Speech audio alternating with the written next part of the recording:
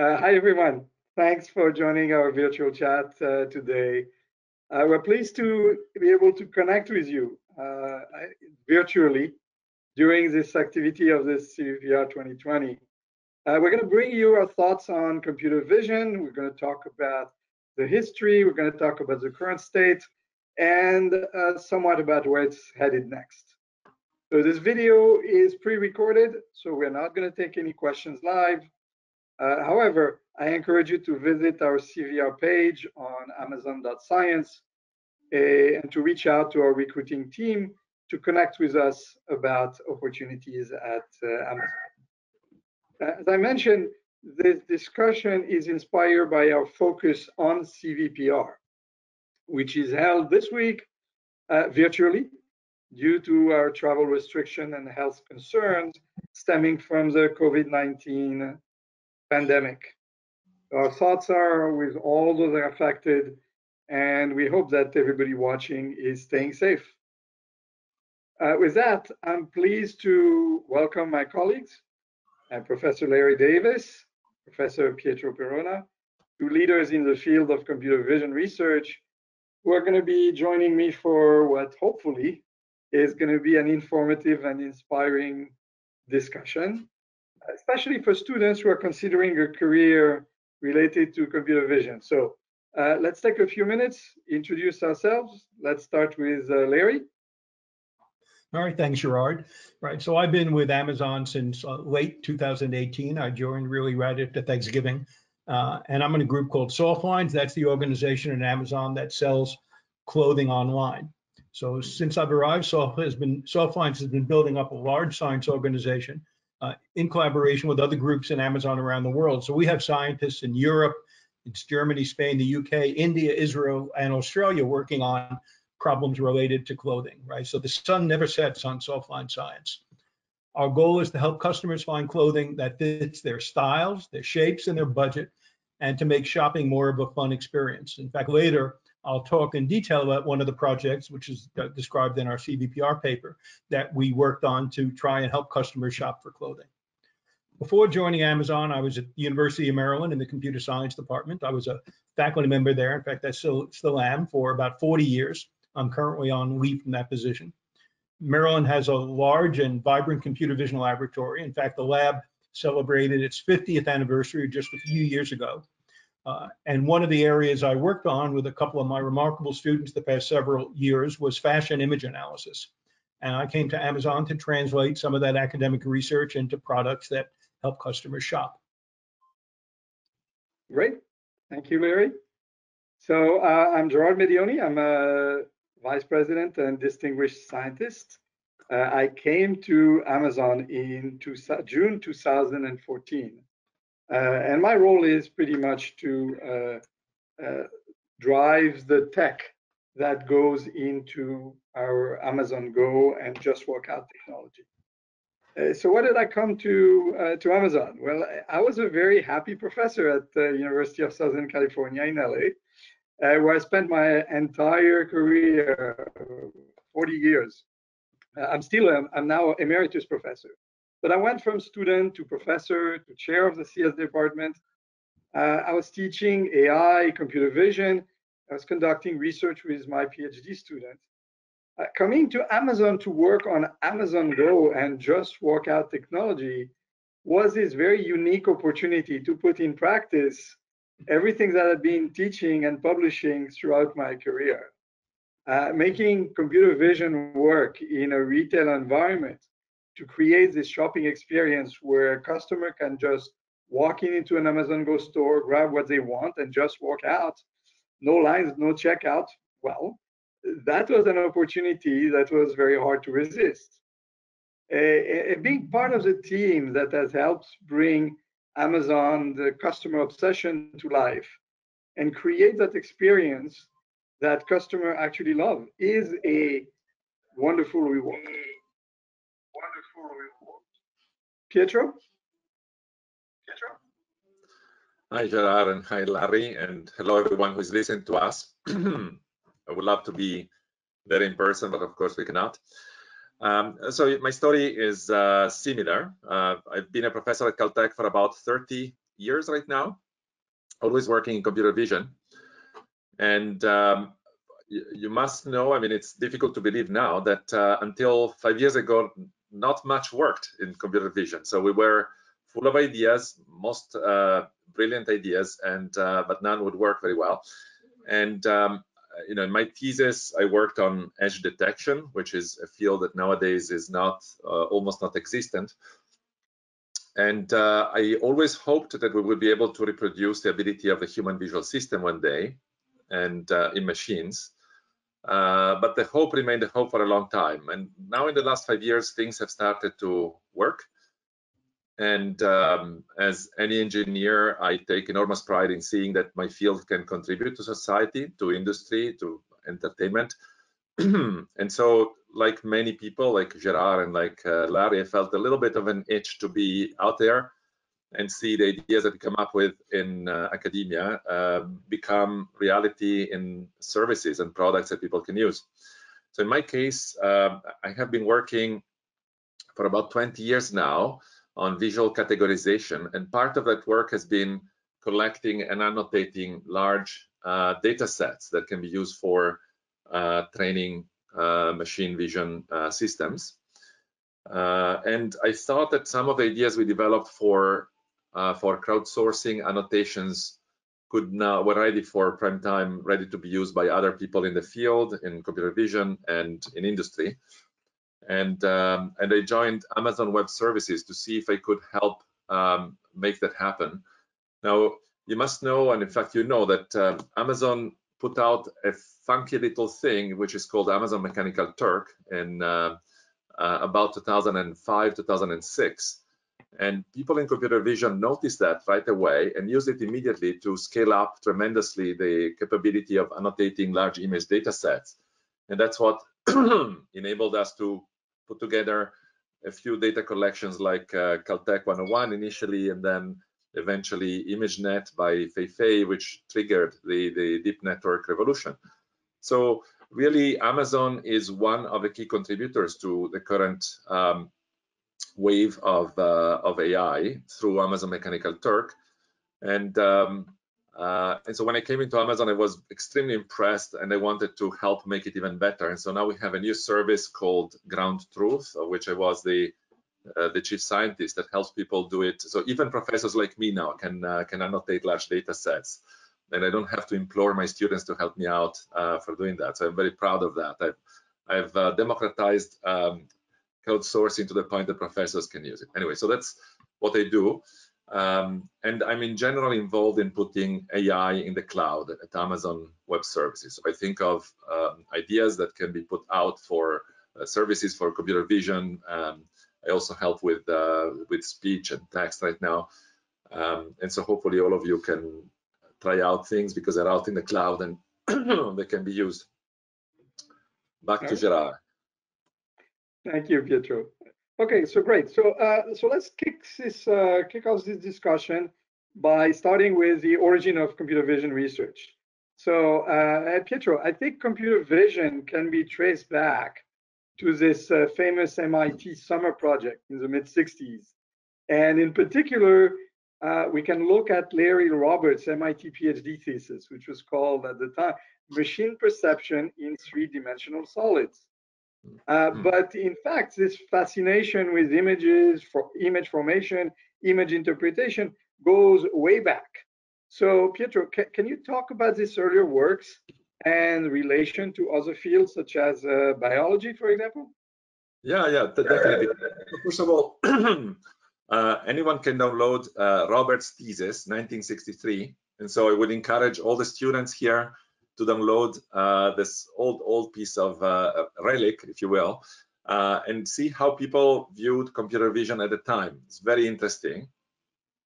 And so, as Gerard says, humans have been aware that we see for the longest time, like, we can go blind if we damage our eyes, it's clear.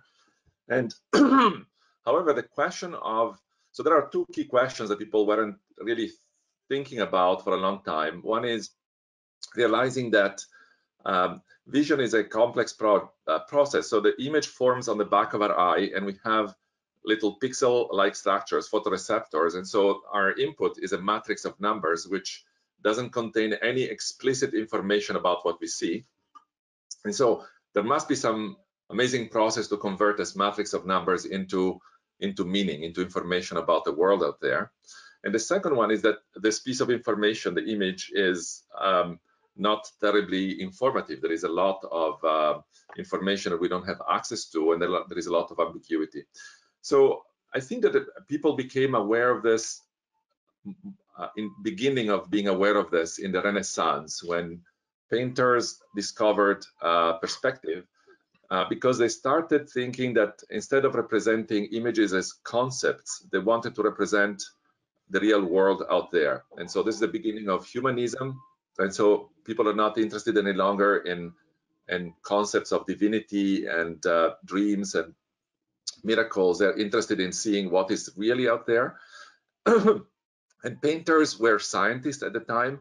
And so you have a number of painters in the Renaissance who developed the idea of perspective and knew how to project this real world in 3D onto a 2D canvas. And so that made people realize of all the ins and outs of image formation, and it allowed then people to start thinking about how can you invert that process, how can you go from an image back out to the world that generated it. And that's exactly what vision is all about.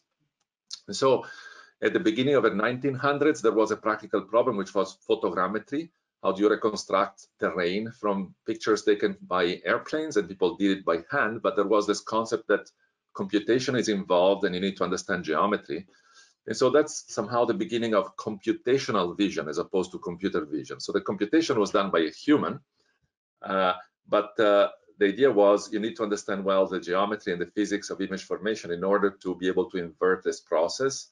And people developed equations to be able to invert perspective whenever and started to understand when you can do it. Then in the middle of the 1900s, psychology started becoming really interested. There is also earlier work, but 1900s, what are all the processes that the brain might be using? And people realized that there were all of these visual illusions, which are not mistakes of the visual system. They're just wrong assumptions, if you will, that the visual system makes in inverting this map. And physiology started in the 1960s, a physiology of the visual system, and people started measuring how neurons code for different properties of the image. And so they realized that neurons in the early visual system code for very simple properties like edges and textures and stereoscopic disparity. And that gave a lot of inspiration to computer vision people. And so what is computer vision? It's the idea that you can build machines that can reproduce these computational processes in order to automatically extract meaning or information about the world from images. And so that's where Robert's thesis comes. And so he had to invent the idea of, say, extracting edges, because he realized that the line drawing of a solid object is very informative. And then how do you use that in order to reconstruct vision? And so that's somehow how computational or computer vision started, from a long tradition of computational vision, from psychology, from physiology, and then the advent of computers and the hardware with which we can capture cheaply, inexpensively images. And so that's how we all started about 60 years ago.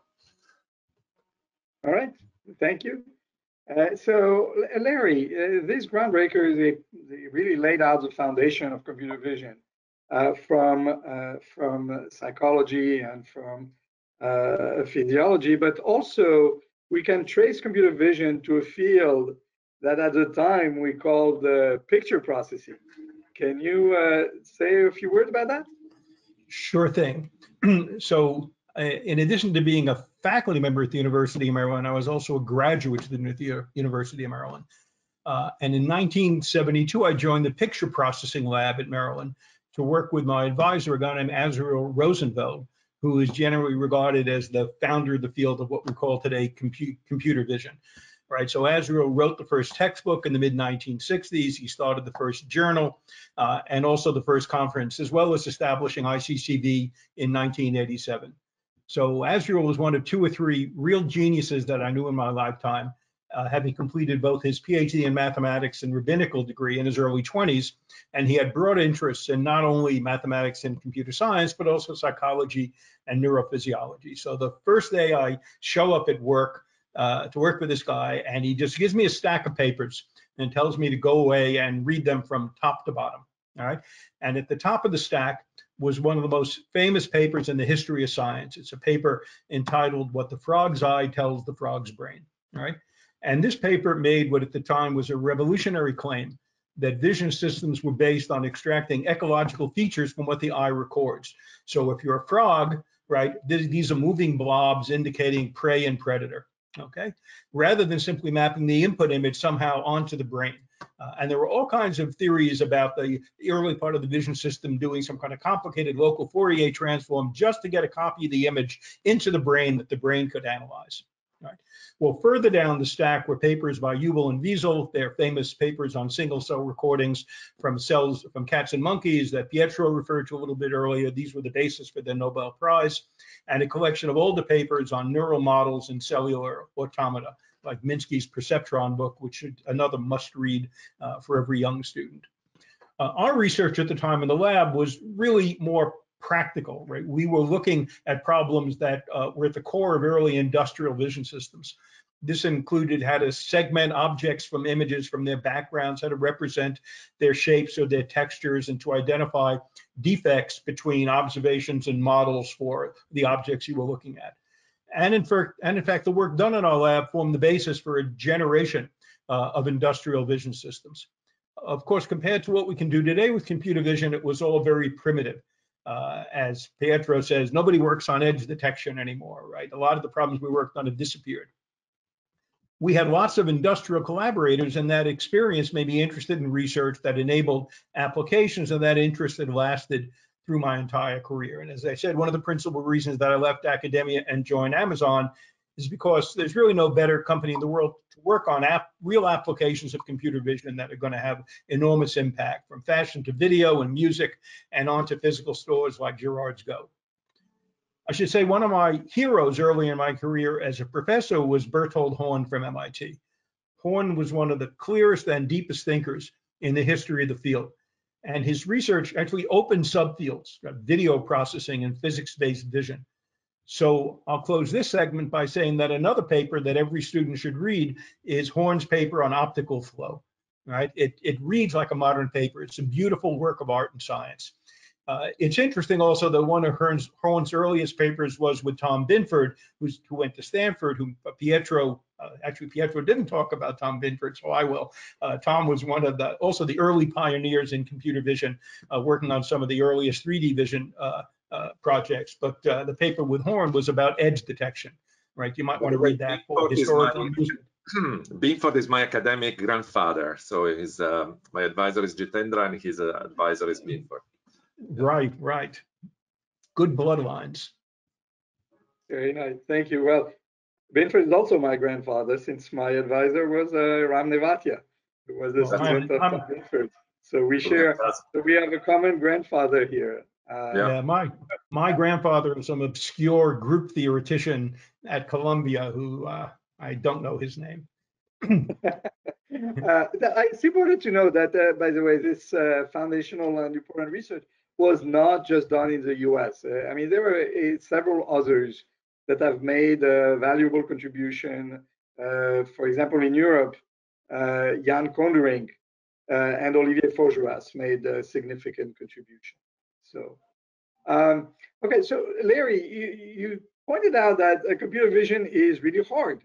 I mean, we have been working on this for more than 50 years, and we're not even close to the capability of the human visual system. So why not? I guess we're not as smart as we thought we were. All right. I mean, this shouldn't really be a surprise. I mean, after all, a very large part of our brains is devoted to seeing, right? Even though it seems to us like some kind of effortless process, and generally doesn't require any concentration except for some visual search problems. But remember, in the early days of AI, people thought vision would be solved before complex games like chess and Go. And we all know that isn't the way it played out. I mean, there's the famous Summer Vision project at MIT, I think Jerry Sussman, who was an undergraduate at the time, was given the subtask of working on color constancy. He was going to knock it off in 4 weeks. All right. The problem really never got solved. Sussman's a full professor at MIT who never worked on computer vision again, right? Moved on to fields where there were problems he can solve. So it's always been hard, right? There's lots of reasons that every student knows about: the loss of information and going from 2D to 3D, complex imaging conditions like reflections, transparency, atmospherics, and large variability in the appearance of everyday things. I think one of the really hard and outstanding challenges to computer vision, one of the biggest challenges is to achieve human level vision, is the interaction of knowledge and common sense with computer vision. I worked on this problem throughout my career, looking at various ways of integrating different types of probabilistic logics with vision for even simple applications like activity detection in sports video. Right there, we use rules of the game, not always followed to the letter of the law by the players, to provide a set of external constraints on how athletes interact with each other in the field and the ball and how the game's developed, right? And so we built these soft logical models for this knowledge that controlled various vision modules to overcome deficiencies in observation. Right? Learning how to integrate common sense reasoning into deep learning systems, a major challenge. I mean, I don't think really anybody knows how to do this yet. It's a really large, outstanding problem. It's a very challenging area to work in, but one with just exceptional potential rewards. Okay. Pietro, you want to add something to this? Sure. Yes. So I think, Larry, you're right on target. And so what I can add is also that we are always hungry, right? So vision is this wonderful sensor, which is non-contact. It's very rich, and it allows, it's passive, so we don't even need to project out energy in order to sense the world.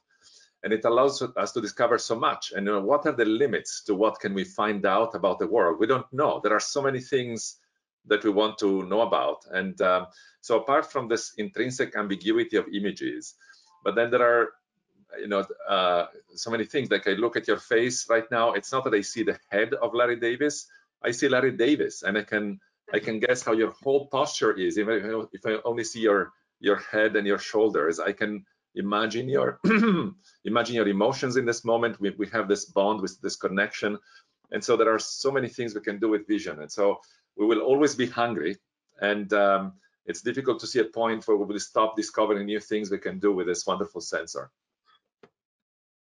Thank you. Thank you. All right, so let's switch topic a bit here. As you probably are aware, I'm the general chair of this year's CVPR conference. CVPR started in 1983 with just a few people, and there's been exponential growth year after year because of the way the field has grown. So I want to talk a bit, not about just the application for computer vision that exists today, but what makes the field so exciting. So both of you actually wrote paper that are going to be presented at this conference. So let's start there. Let's start with Larry. So Larry, you have a paper on fashion outfit complementary item retrieval. Can you talk about this work and how you are approaching the application of computer vision for help in shopping for clothes online? Sure thing. All right. So the customer problem that we're trying to address in this paper is that a lot of times you see an item for sale in the Amazon catalog, but people don't know how to wear it. Okay. This doesn't apply so much with those of us attending conferences in person. We all wear jeans and conference t-shirts, but for a lot of people shopping online, right, they want to wear a certain style. They want to understand how things go together, right? So you see something stylish, what will it go with? So the idea is to look at fashion compatibility, right? This is based on an item's pattern, material, texture, shape, color, a whole set of variables to show customers how to wear an item and what to pair it with. But an important challenge is that for different pairs of product types, the product dimensions that determine stylistic compatibility will vary. So technically what we do is we learn style subspaces to model these pairwise product type compatibilities. And most important, develop a scalable approach to building outfits that can be applied to a catalog as vast as Amazon's. Right?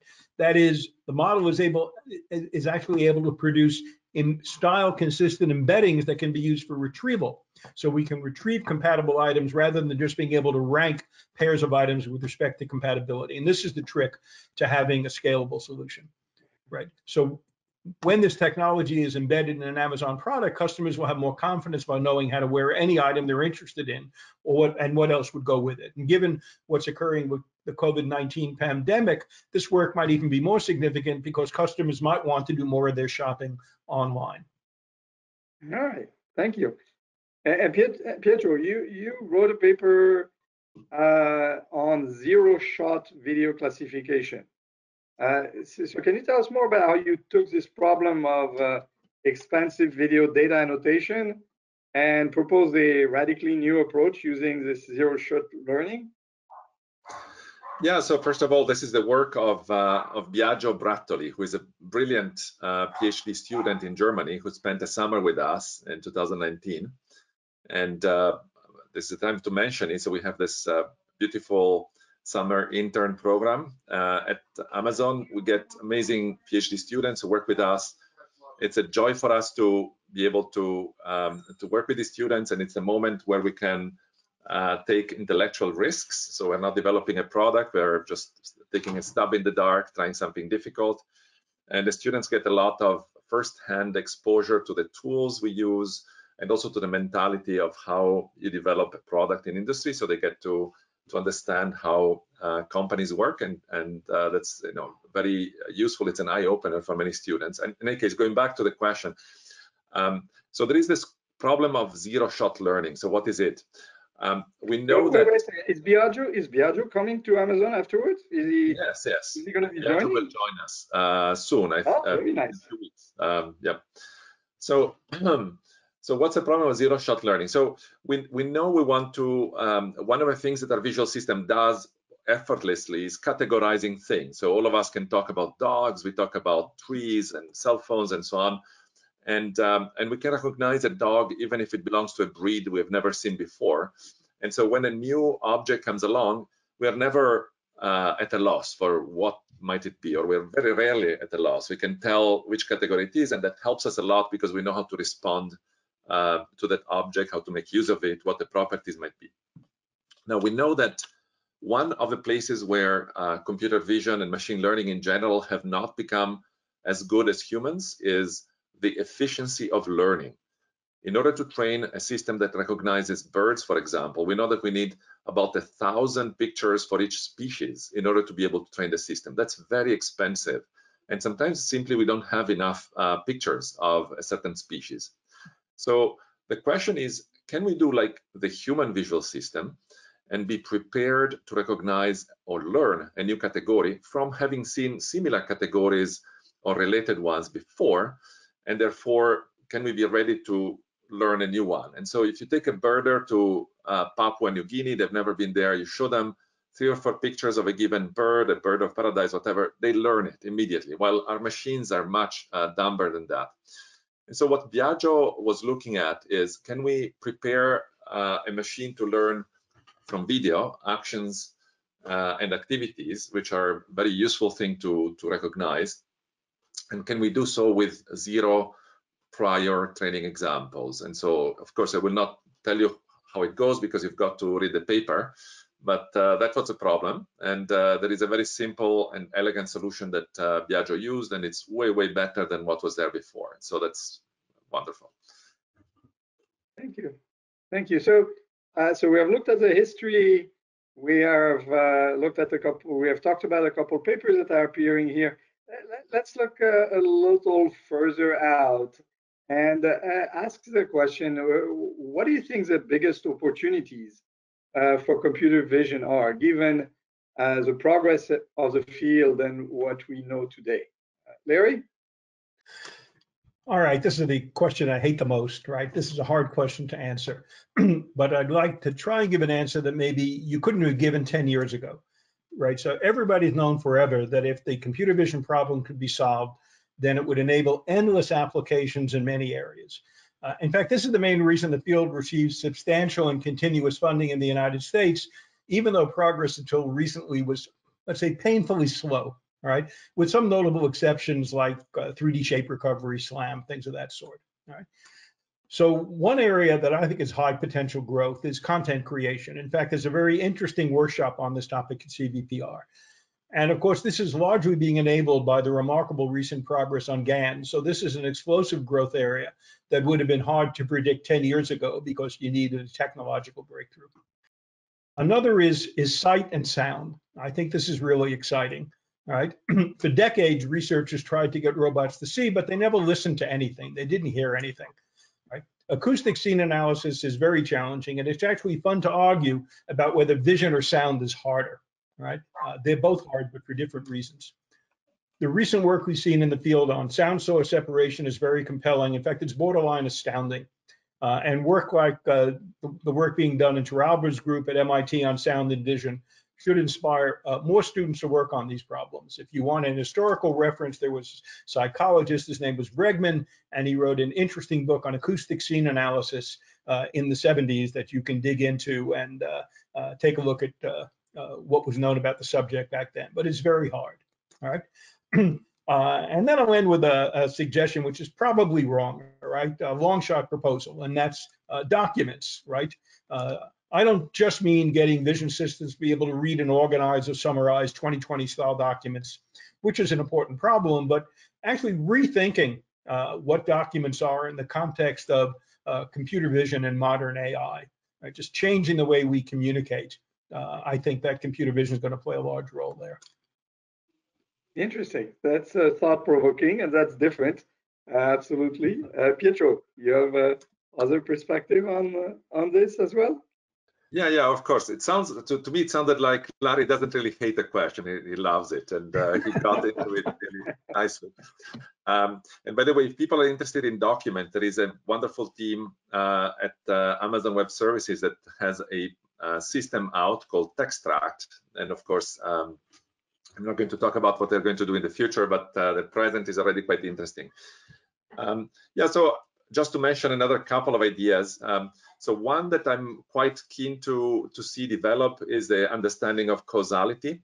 And we've been now almost poisoned or gotten addicted by the idea of learning. And with learning, we learn correlations between things, and that's really good for predicting.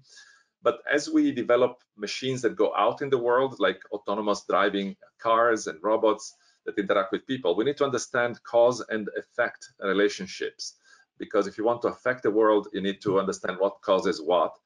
And that's very primitive in computer vision. In fact, most computer vision researchers don't understand the difference between cause and causality and correlation. And so we need to put in some effort there so that we enable machines to understand cause and effect. And by the way, humans are also pretty bad at understanding cause and effect. So the idea would be to do better than the average human at that. And you can think of machines that understand cause and effect would be really useful in science. So think of how many biology experiments you could carry out and how much you could understand about the world. So that's one. A second one that really fascinates me is connecting or developing machines that help us put together knowledge. And so what I observe is that visual knowledge, but knowledge in general, is very distributed amongst humans. So if you think of a birder that goes out and recognizes birds of California, but you take them to Australia and they don't know what they're looking at, or a radiologist may be really good with bone cancer, but you show them radiographs of liver and they're not super good. They have to ask their colleague to help them out, right? So any community has a lot of knowledge, but the knowledge is distributed amongst the people, and it's there in data.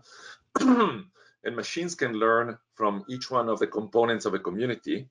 And so I feel that we are slowly flipping the tables on the problem of machine learning. So it used to be that the machine is sitting there, it's like a tool, and we are like an oracle. We give the machine some knowledge, a machine has to learn it. And now we have more and more machines that face a community where knowledge is distributed. And it's the machine who has to figure out who knows what and ask people the right questions to be able to instruct itself.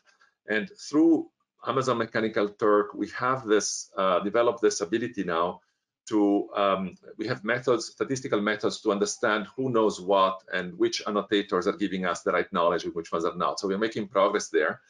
And some of my students have been working with the California Academy of Science to build an app called iNaturalist, which you can use to recognize plants and animals. In fact, I would encourage everyone to download it to their smart devices. And this app is, so there is a system in a server that is learning all the time from what labels people give to the different animals and plants. And there are some people who are experts, and the machine knows who are the experts, and it pays attention to what they say. And it doesn't pay attention to people like me who don't know anything.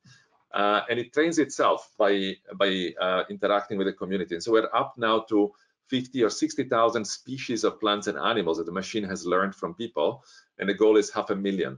So one somewhat ambitious idea I have is that maybe our field can help humanity organize all of its knowledge in a way that is very active, so that the machine knows who knows what, it knows how to put you in touch with the expert, it can answer many questions by itself, it can tell you which data are relevant and which parts of knowledge are ambiguous and need to be understood better. So that's another place where I think computer vision can do a lot. Very nice. Thank you. Thank you. By the way, this is a project I run with Serge Belange. It's called Visipedia. Yeah. Very nice. Very nice. I mean, there are many, of course, other applications of computer vision that have existed for a long time. You know, cultural heritage, preservation of cultural heritage is one such example. Okay, well, thank you both. I mean, that kind of brings us to the end of this virtual discussion. I want to thank everyone for tuning in into this event, and to the two of you, my co-panelists, Professor Larry Davis, Professor Pietro Perona. If you're interested to learn more about Amazon Computer Vision Initiative, as well as other AI ML work, I strongly encourage you to visit the website at amazon.science. If you click on the virtual sponsor page on the website, it will take you to amazon.science. And we look forward to connecting with you during and after this very unusual and unique CVPR conference. Thank you.